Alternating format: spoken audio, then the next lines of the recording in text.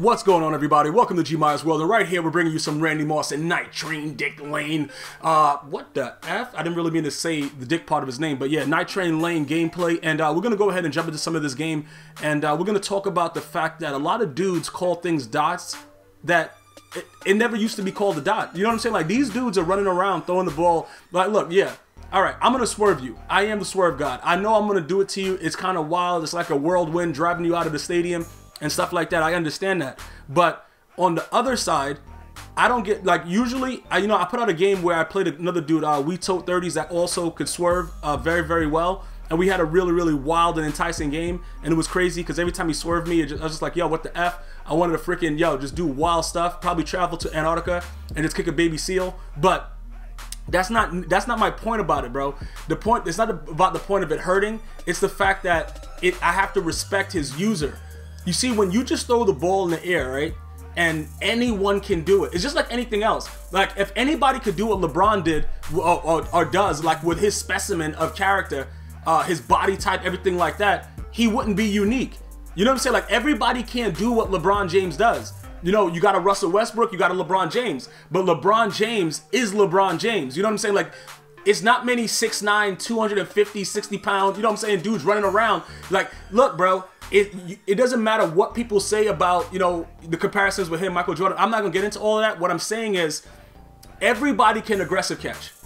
Not everybody can swerve. So there must be something going on with that where there's a skill gap. It's sort of like this, right? You can't strafe anymore since Madden 16 or 17. If you try to strafe, you slide out of the stadium. Maybe you go try to talk to a side chick on the sideline. I don't know. You do everything else other than play where you're supposed to be playing, right? That's not fair to dudes that have user control and want to try to intercept the ball. Most of these bums, they rely on the oh my god, yo, that was an A gap. Most of these bums rely on the computer predetermined picking the ball. That doesn't make any sense. But then again, a lot of dudes that play the game wanted more D-line user, jump the snap crap, because dudes actually play on their D-line. I'm telling you, there was a time, right, where when if you played on your D-line, you were a joke. It was like, yo, is this guy serious? Like, what is this guy do? Like, I'm telling you right now, I don't know about, a lot of other tournaments that was outside of New York State, New Jersey and stuff like that, in the early 2000s or whatever like that, when Madden was really, really good. But I'm going to tell you this right now. Oh, my, yo, bro, I just lost my train of thought with that pick right there. I had to lurk him mad hard, but I went to tournaments, bro. Every single person that was there, even the tournaments was like, I think it was like 13 and up. Some of them are hosted by Best Buy. Some of them were like, it was like, oh, okay, pick me over the predetermined one right quick. They were hosted by different companies that, paid out like, what, 5,000, 10,000, whatever it was, right? Yo, pick that. But the thing about it is, the younger kids, even the younger dudes, were on a linebacker. Or some dudes were like really, really bold and played in their safety, but usually they're playing like cover one and stuff like that. And I don't know if you guys remember back when the 4-6 bear was like really, really wild and savage, and you would like shift the dudes to the left, and the dude would come off the left screaming every play and stuff like that. Okay, you see stuff like that anybody can do that. That catch right there is so dumb and ridiculous, but it doesn't really matter. That's neither here nor there. I'm not even getting into that. But what I'm saying is, because of the people that like to be able to be on their D-line user and get instant pressure and stuff like that, the game has changed. Look, I'm gonna say this right now. D Jones, right? D Jones made a living off of rushing one person or nobody and getting sacks.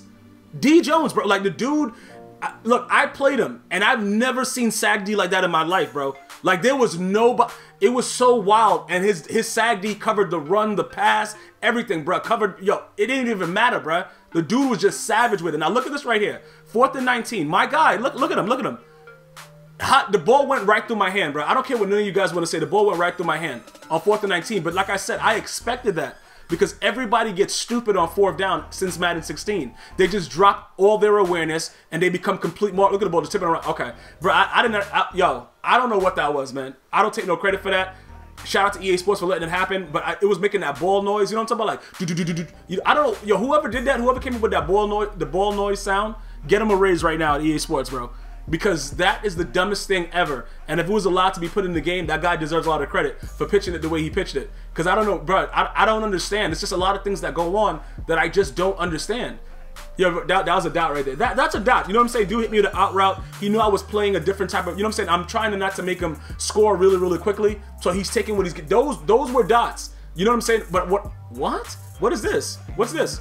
Okay, but y'all mad, bro, you guys are mad at Swerving though. First of all, I'm underneath the route, right?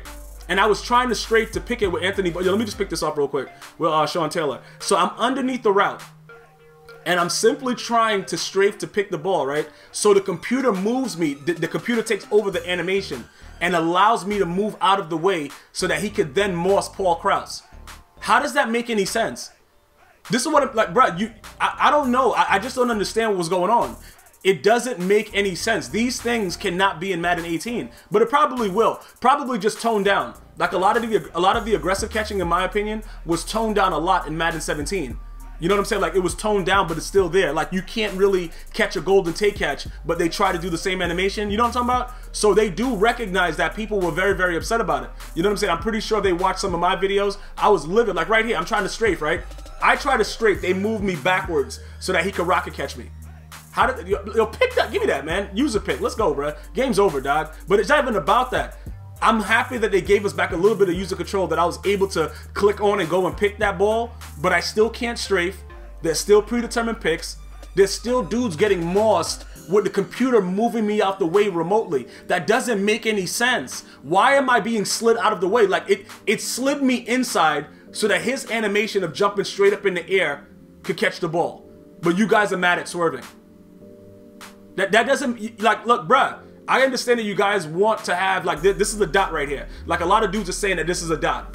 How is that a goddamn dot if I lose control of my player so the animation could take over? Let me know what you guys are thinking. Until next time, one love.